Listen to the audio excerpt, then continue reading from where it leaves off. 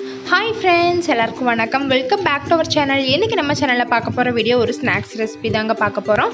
ரொம்பவே காரசாரமான ரொம்ப டேஸ்டான ஒரு ஸ்நாக்ஸ் தான் பார்க்க போறோம். இந்த ஸ்நாக்ஸ் சேலத்தோட ஸ்பெஷல்னே சொல்லலாம். ஆமாங்க, சேலத்தோட ஸ்பெஷல் தட்டுவடை செட் தான் இன்னைக்கு நம்ம பார்க்க போறோம். வாங்க வீடியோக்குள்ள போலாம். இந்த தட்டுவடை செட் சின்னவங்கலேருந்து பெரியவங்க வரைக்கும் எல்லாருக்குமே ரொம்ப ஃபேவரட்டான ஒன்று தான் சொல்லணும். இப்போ இது செய்யறதுக்கு என்னென்ன பொருள் தேவைங்கிறத பார்த்துடலாம். 4 கேரட் சீவி எடுத்துக்கோங்க. கேரட் எவ்வளோ எடுக்கிறீங்களோ அதுலேருந்து 1/4 மடங்குக்கும் கம்மியான அளவு பீட்ரூட் எடுத்துக்கோங்க. பீட்ரூட் கம்மியாக சேர்த்துக்கோங்க. இனிப்பு சுவை அதிகமாக இருக்கிறதுனால கம்மியாக எடுத்துக்கோங்க. கொத்தமல்லி தழை தேவையான அளவு அரிஞ்சு எடுத்துக்கோங்க. பெரிய வெங்காயம் ஒரு 3 பெரிய வெங்காயம் பொடியாக அரிஞ்சு எடுத்துருக்கேன். இதுக்கு சட்னி ரெடி பண்ணுறதுக்கு ஒரு 4 தக்காளி, காரத்துக்கு தகுந்த மாதிரி பச்சை மிளகாய், கொஞ்சமாக உப்பு எடுத்துக்கோங்க. நீங்கள் எந்த அளவு புளிப்பு சுவை இருக்கோ அதுக்கு தகுந்த மாதிரி தக்காளி பார்த்து எடுத்துக்கோங்க. இதுக்கு தேவையான தட்டுவடை அண்ட் கொஞ்சமாக நொறுக்கல் செய்கிறதுக்காக தட்டுவடை கொஞ்சம் உடச்சி எடுத்திருக்கேன். இப்போது இது எப்படி செய்யலாம் அப்படிங்கிறது பார்த்துடலாம். நம்ம எடுத்துருக்க காய் எல்லாமே இப்போ நல்லா மிக்ஸ் பண்ணி விட்டுக்கலாங்க. வெங்காயம் பொடியாக தான் அரிஞ்சு எடுத்துருக்கோம். இருந்தாலும் கையில் ஒரு டைம் நல்லா உதுத்தி விட்டுக்கோங்க. எல்லா காயுமே ஈவனாக மிக்ஸ் ஆனால் தான் சாப்பிடும் போது டேஸ்ட் நல்லாயிருக்கும். இது கூடவே மாங்காய் இருந்துச்சுன்னா கம்மியான அளவு சீவி சேர்த்துக்கோங்க.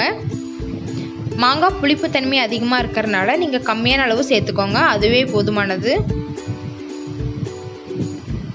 நம்ம எடுத்திருந்த தக்காளி, பச்சை மிளகாய் இது ரெண்டுமே தேவையான அளவு உப்பு சேர்த்து நல்லா பேஸ்ட் மாதிரி அரைச்சி எடுத்துக்கோங்க.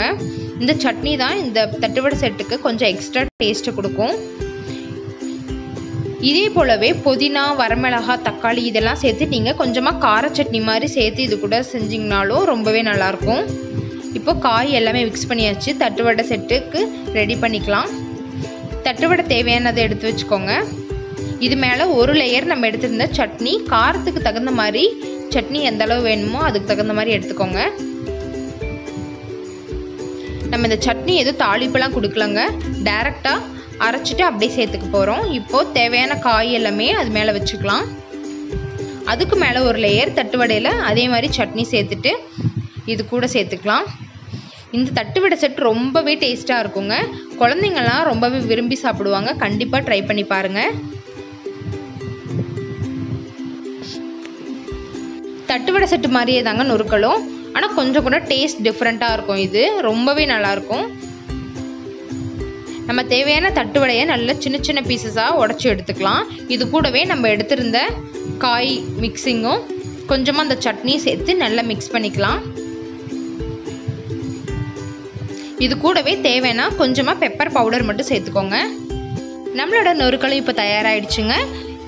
ரெண்டுமே ஒரே இன்க்ரீடியன்ட் சேர்த்து தான் செய்கிறோம். பட் ஆனால் டிஃப்ரெண்ட்டான டேஸ்ட் இருக்கும். கண்டிப்பாக ரெண்டுமே வீட்டில் ட்ரை பண்ணி பாருங்கள். ட்ரை பண்ணி பார்த்துட்டு உங்களோட கருத்துக்களை மறக்காமல் கமெண்ட் செக்ஷனில் பதிவு பண்ணுங்கள்.